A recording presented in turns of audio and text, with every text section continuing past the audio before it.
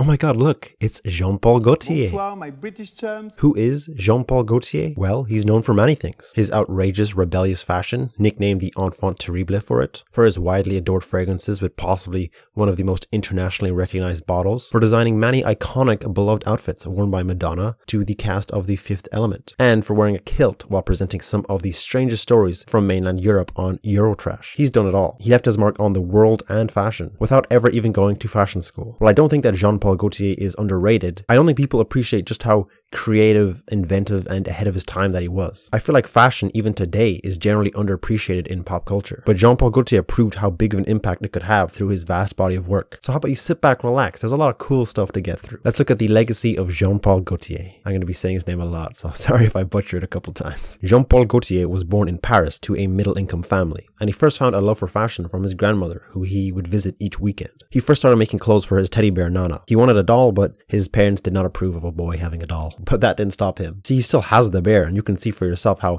as a 5-year-old kid, he created the cone bra that would be made famous by Madonna decades later. A key aspect of his design process has always been sketching, which may sound obvious, but not all designers sketch. Tom Brown designs through solid shapes and lines somehow, and others work straight off a mannequin with fabric. But Jean-Paul Gaultier does these amazing drawings, and a moment that he attributes to his interest in fashion sketching was his exposure to the Folies Bergère cabaret girls from a documentary that he saw about them. The day after he saw it, he was bored in class, drawing these cabaret girls with the extravagant feathers and outfits. The teacher saw him doing this, and to punish him, stuck the drawings to his back and made him walk around the class and show everybody what he'd done. But the other kids in his class actually liked his drawings and wanted him to do some for them, and this just inspired him further. It could have easily gone the other way, where, you know, the other kids could have flamed him, which I don't know how big of an effect that could have had on his life, but clearly he remembers the story now as a 70-year-old adult. Who knows how it could have turned out different, but thankfully he was praised and encouraged to be himself, not by his teachers or his parents, but by his peers. After finishing school at 18 years old, he sent his drawings to many designers in the hopes of getting work, and luckily got the eye of Pierre Cardin, falsely assuming that Jean-Paul must have been a university student or something. I think it again really worked in Jean-Paul's favor that Pierre Cardin, of all designers, decided to hire him, because back then he was about 50 at that point and had a reputation as France's rebellious designer. He pioneered a retro-futurist vision of fashion that a lot of people saw as tacky, but a lot of people also loved. He was a very wacky designer. This is the house that he built for himself. It's crazy. According to Jean-Paul, he also cast a diverse range of models, which is something that we'll see Jean-Paul champion in his work as well. Jean-Paul worked for Pierre Cardin on and off and had the freedom to design whatever he wanted to. So I can see how working under such a person would only encourage Jean-Paul to further be himself and dream big. Not all designers and journalists, especially the French ones, were as open-minded as Cardin. And this is how Jean-Paul Gaultier learned about fashion and design. He didn't get any formal training. He was trained through watching movies, seeing the fashion of designers he admired like Yves Saint Laurent, and also working in the industry for Cardin and other designers which he wasn't as big of a fan of, like Jean Patou, but he did it anyway. So Jean-Paul Gaultier basically freelanced through the early 70s, designing clothes that he thought that the designer he was working under would like. But in 1975 he met Francis Manouche, who became his business partner and boyfriend. Jean-Paul referred to himself as more of an abstract rather than ambitious person, and said that Francis is the one who encouraged him to design and create his own fashion label, because Francis saw that passion in him even when he was lazy and demotivated. So a year later, with barely any money to their name, Jean-Paul Gaultier, with the help of his partner, created his first solo collection, although he would only officially launch his own label a couple of years later. He didn't blow up straight away or anything like that, quite the opposite. He said that his first show was a massive failure, but perhaps with encouragement from Francis, he continued to create. And after that, he did start to garner more attention. He got a lot of attention a few years later in 1980 when he designed women's dresses out of plastic trash bags and bracelets out of tin cans. He said that the French critics initially detested his work, and the only journalists and buyers that would come to his shows were British and Japanese. Before I start talking about more of his iconic shows once he started getting popular, I want to talk about some of the ways that Jean-Paul Gaultier was distinct and that led to his success. At the dawn of the 80s, he started to develop quite a love for the UK. In London, the new romantic scene had picked up steam, which gave rise to an active nightclub scene, new artists that were played in these clubs like Boy George and Duran Duran, and most importantly, a plethora of fascinating people who took pride in expressing themselves as much as possible. A notable crazy dresser from this time that Jean-Paul Gaultier and others like Alexander McQueen took inspiration from was Leigh Bowery. Jean-Paul said himself that in London, there were lots of creative people and energy to be inspired by, while in Paris, he felt that it had a lot more boring, chic people who looked down at people dressing differently. The London scene became a major source of inspiration and motivation for Jean-Paul, who would go on to create his shows with the same to the point but beautiful free spirit that he saw around him there. He loved standing at King's Cross and watching the various types of people who came through there. And I say source of motivation as well because his sources of inspiration were kind of everywhere. You had no idea what his next collection was going to be about. He combined Eastern and Western cultures, radical new ideas to classic designs, integrated new technology into his clothing. There is a Gaultier collection that will appeal to everyone in terms of the topics that he's decided to base it around. Whether it's technology, tattooing, or Frida Kahlo. Whether his design is your cup of tea is a completely different story though. But as radical as some of his designs were, he still always aimed to create something pleasant. He wasn't always trying to shock. He was just trying to be himself and show what he found beautiful. I think that one reason that he's responsible for so many iconic designs is because of the variety of things that his collections were about. He didn't hold himself to anything. Nothing was off the table, which allowed him to explore various cultures and styles. And I think he always did a really good job honoring the cultures that he was inspired by, as we'll see a little later. After getting some momentum going, he managed to open a fashion house under his own name in 1982, backed by an Italian firm and a Japanese manufacturer. At this point onwards, Jean-Paul Gaultier started to build a reputation for himself as the enfant terrible for his extraordinary design. 1982 was also the first year that he did menswear, and when he first incorporated the Breton stripe or the marinière into his clothes. This is a classic French garment which was originally a part of the French sailor's uniform before Coco Chanel appropriated it into her own wardrobe. The title of his first men's collection was L'homme objet, which means man as an object. What did he mean by this? Well, as I explained, he designed from a place of personal expression, which was taken at times as a form of rebellion to the status quo. And this can definitely be seen through how he viewed men and women and his model choices. He refuted the stereotypical image of the submissive woman, which was definitely a much stronger stereotype back then. So he did things like make lingerie and other undergarments like corsets into their own dresses. He dressed women in suits and made them more masculine and in charge of who they were and how they dressed. And for men, well, he believed in equality, right? So with his first collection, L'homme objet, he made men more feminine and objectified them as women have been for so long. He came out with the backless marinière t-shirt, and later we see him dressing men in skirts and cutting holes out in traditional men's pieces. Although his purpose was not to demean men,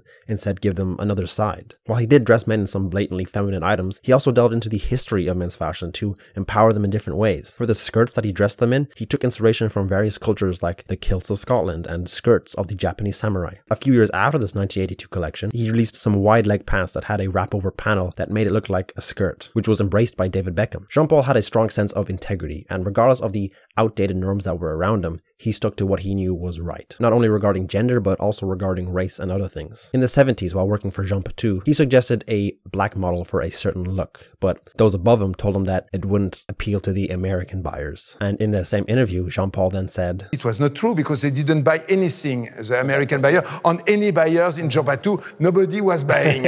So when it came to his own collections, there were black models. There were models of all races and sizes and ages and appearances. He cast models that didn't fit the Barbie doll mold like Rossi de Palma, even though I think she looked the best in Jean-Paul Gaultier's 1994 tattoo collection. A year later, in 1995, in his cyber show, he had two pregnant models, and the daughter, who was inside one of the models' bellies, modeled for Jean-Paul Gaultier when she had all grown up like 20 years later. In the 80s, when he was casting such a diverse range of models, he did get criticism for it. Back then, people were just way too harsh. I think today, people aren't harsh enough. Criticism can be a great thing if it comes from the right place. But back then, anyone who stepped out of the norms of fashion was criticized. So it's good to see that people are more or less praised for it today. Okay, now we can really look at some clothes. There are actually a decent amount of photos of looks of his from the 80s. He created many variations on the cone bra that will make a comeback a bit later. There's even this fez hat bra to bless your eyes. He was one of the first designers to dress men more androgynously on the runway following his L'homme objet collection. And I feel like a lot of his ideas for a more varied menswear closet should be revisited today. I hope that you can see for yourself how his style is quite hard to pin down. There is definitely a camp element to a lot of his looks, but I can't deny that a lot of them still come off very cohesive and clean looking. And then there are the ones that are extremely garish and camp. But the 90s is when Jean-Paul really reached his potential and peaked. In the 90s, people started becoming more anti-establishment and hungry for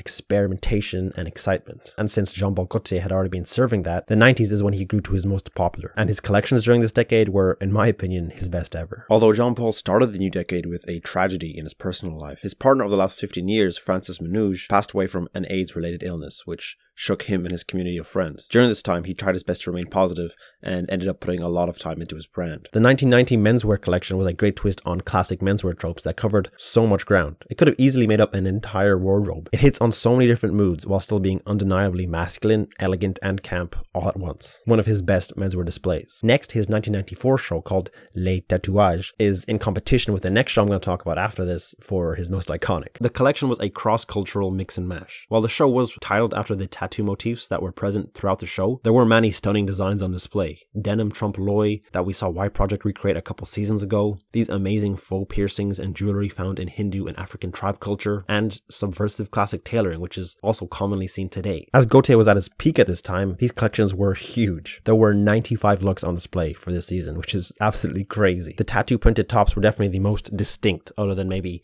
the piercings. And I think these tattoo designs are a great example of how different designers can cover the same topics and still be original. A few years earlier, Margiela, who had previously worked for Gaultier, came out with his own tattoo print mesh top. It's clear how Jean-Paul Gaultier expanded on the idea and made it his own. He wasn't inspired by Margiela's top necessarily, but by a tattoo convention that he attended in the UK. And Issey Miyake was the first to come out with a tattoo top years before Margiela did. He was inspired by Yakuza tattoo culture. Just because something has been done doesn't mean it can't be done better or in a different way. As I said, the Breton stripe had been very popular in fashion before Jean-Paul, but after Jean-Paul, the Breton stripe has taken on so many more forms. Jean-Paul Gaultier was actually the first to show the split-toe tabby design on the runway, after he and his team, including Margiela, had taken a trip to Japan. But the reason Margiela is known for the tabby is because Margiela put a heel on it and made it into a leather boot, while Gaultier didn't really develop the tabby into anything more. Maybe Margiela had the idea back then, but kept it for himself instead of letting Gaultier take the credit. Jean-Paul Gaultier's Fall 95 Cyber collection is the other show battling out for his most well-known. As the 90s were progressing, many fashion designers were experimenting with new technology. Helmut Lang and Walter van Beirendonck started recording their shows and sharing them online. Jean-Paul Gaultier was experimenting with what the future would look like by using new programs to help with his actual design process, and it helped him create these amazing, colorful halftone prints of a woman's body, and he would go on to use halftones further to make even more great garments. In Spring/Summer 96, here's one shirt that was famously worn by Robin Williams, and the look has since been revived after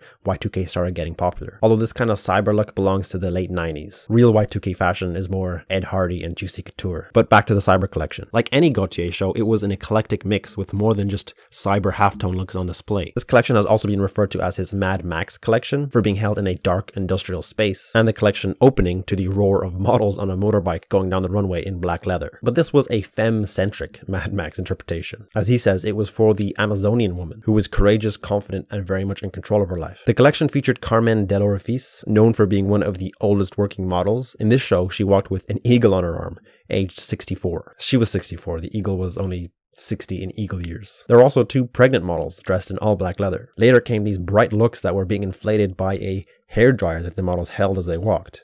And there's much more to this collection. It's just, it has 105 looks to go through. Although if you want to learn more, Vogue made a great video covering it and talking to the people who were there at the time, from the models who walked in it and Jean-Paul Gaultier himself. At this point, you can see for yourself, Jean-Paul Gaultier is producing 100 looks per show in completely full venues wherever he wanted to. The next reasonable step for him to take was haute couture. And the way he started his haute couture was rather amusing. He recalled that Bernard Arnault, of all people, was looking for a new designer for Dior in 1996, and Jean-Paul received a call, but was disappointed to find out that he had been catfished, and the vacancy that was offered to him was at Givenchy, not Dior, a brand that he didn't particularly care for and called a ripoff of other brands like Dior and Yves Saint Laurent. Arnault told Gaultier that it would bring him more attention, which just annoyed Jean-Paul Gaultier even more, considering his shows were already the hottest at Fashion Week, season after season. As we know today, Alexander McQueen took the job begrudgingly. He also didn't care for Givenchy, but took it because it was a well-paid job and he was just starting out. This, however, inspired Gaultier to simply start his own haute couture line that he'd always dreamed of doing since he was a child, and he had the money to do so through his ready-to-wear lines, but also from the fragrance line he had launched in 1993, which by 96 had sold 40 million bottles. And so the very next year, he debuted his first haute couture collection in spring 97. And this collection was as iconoclastic as any other Jean-Paul Gaultier show. A couple novel ideas that he brought to couture was firstly adding men into the mix, because men deserve haute couture as well. And while he honored the craft with many finely tailored looks and gowns, he also clashed against traditional ideals of couture, using denim, brand logos, and visible garment tags, things more associated with ready-to-wear and casual clothing. All this contrasted the level of fantasy and dress-up that those around him like McQueen and Galliano were doing.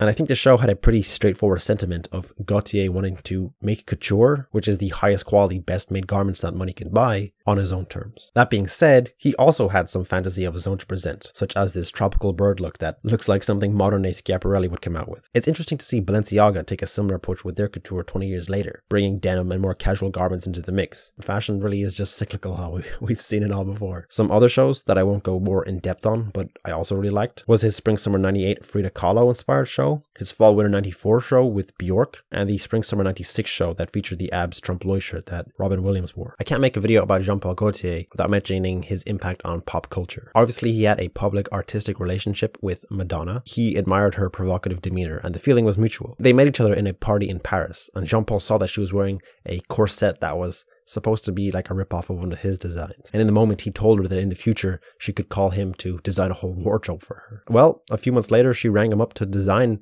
her 1990 Blonde Ambitions tour wardrobe. And it apparently took multiple calls and a fax in order to convince Jean-Paul Gaultier that it was the real Madonna calling. So he took his cone design and put it on her. He said that he saw Madonna as such a commanding showwoman and that she has such a chiseled masculine face. So that's why he wanted to put the harsh, contrasting cone bra to match her personality and features. Unfortunately, I've never really been a big fan of Madonna. She was a bit before my time. So I appreciate what he did there, but his work for The Fifth Element appeals to me a lot more. That movie was also before my time, but I've since seen it and loved it. It's a jokingly serious sci-fi movie with some of the best retro futurist fashion that any sci-fi movie has to offer. The movie was directed by French director Luc Besson, so that's how Jean-Paul Gaultier got involved with the project. He designed every outfit, the airline hostesses, Bruce Willis's, and Lilu's, Chris Tucker's amazing character's outfit too. If you've never seen The Fifth Element, it's great for the outfits alone. But the rest of the movie is also entertaining. One of the last major steps Gaultier took in his career was from 2003 to 2010, where he succeeded Margiela at Hermes. While Margiela went for a very elegant, clean, chic, you could say, take that really highlighted Hermes's craftsmanship, Gaultier's Hermes experimented a lot more with silhouette, and he definitely brought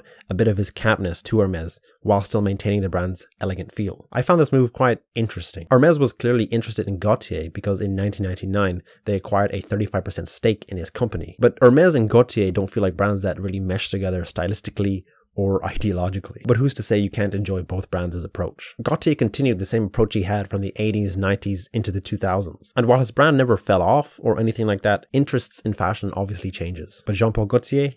Timeless. As he got older though, he inevitably started winding back at his brand. He stopped doing ready-to-wear in 2014 and stuck solely to haute couture. But in January 2020, in very timely fashion, considering what was to come, Jean-Paul Gaultier retired from fashion with his very last couture show. But the brand still lives on. I think Jean-Paul Gaultier has taken the perfect approach for the future of his brand. He's never been a businessman, really. He's always loved the art and self-expression of fashion. And so his strategy for the future of his brand is to continue the haute couture shows each season and have them be guest designed by whatever designer he wishes to see remix his archive. So far, he's had absolute stars designing for him in Chitose Abe, Glenn Martens, Olivier Roustin, and Haider Ackermann. Let's just say he has good taste. I think having new designers come in each season is a great way to let designers get a taste of haute couture and design freely without the pressure of reaching certain margins on sales and without having to sacrifice their own brand in the process. And Jean-Paul Gaultier's brand gets to live on in such an exciting, appropriate way because each season we don't know who's going to be the designer. So as the audience, we have no idea what to expect. And so far, I've been really impressed with the guest design haute couture that the house has come out with. And Jean-Paul Gaultier himself isn't just sitting idly watching others design while he's retired. He's moved on to theater, where he created his own show called Jean-Paul Gaultier's Fashion Freak Show, which recounts his life through